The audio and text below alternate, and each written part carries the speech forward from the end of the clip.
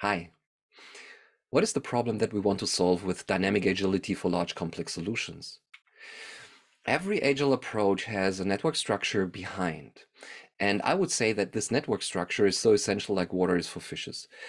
The agile method that you're choosing is, you could say, essentially just like the way to orchestrate the network structure.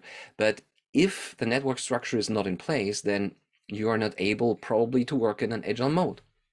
When you think of a Scrum team, for instance, then immediately after the sprint planning, this Scrum team goes into this network mode, saying everyone is collaborating with everyone else wherever necessary. Everyone is doing whatever helps to create the value that everyone agreed on in the sprint planning. Now, when you have a problem to solve with like several agile teams, each team has a network structure in its own, but how do you coordinate these agile teams? And when you look back in history, like 15 years ago, the answer was pretty much the same.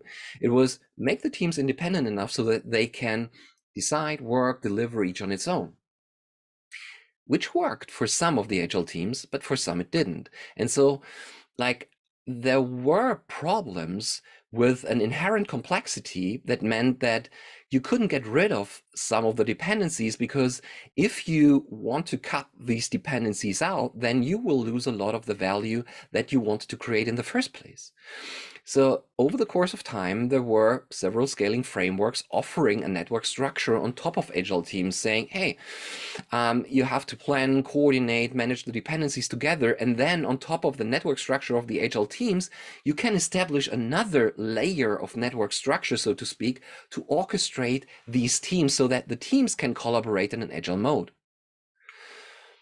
Now, this worked, and the companies created teams of agile teams. Now they have a lot of teams of agile teams, but how to orchestrate these? And the answer is pretty much the same like 15 years ago, saying you have to make these teams of agile teams independent enough so that they can decide, work, deliver each on its own. Even though we have now much better tools like value stream analysis and things, which help us to come up with better answers to the questions of how to make these teams of agile teams more independent, the answer is still the same. You have to make the teams independent enough so that they can work on their own. Now, this is probably like what we saw in the past with the agile teams and the network structure on top of the agile teams. Like this approach of making the teams of agile teams independent enough is probably helping some of these teams of agile teams, but for some, it does not help, because the complexity is so high that you cannot get rid of the dependencies between these teams of agile teams without losing some of the value that you wanted to create in the first place.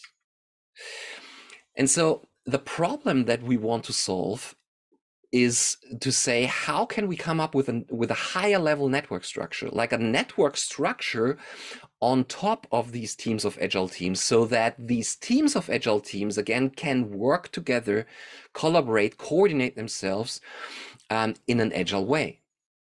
And what we are trying to do with our dynamic agility for large complex solution training is to look deeper into patterns that helped in such an approach of creating network structures on this higher level.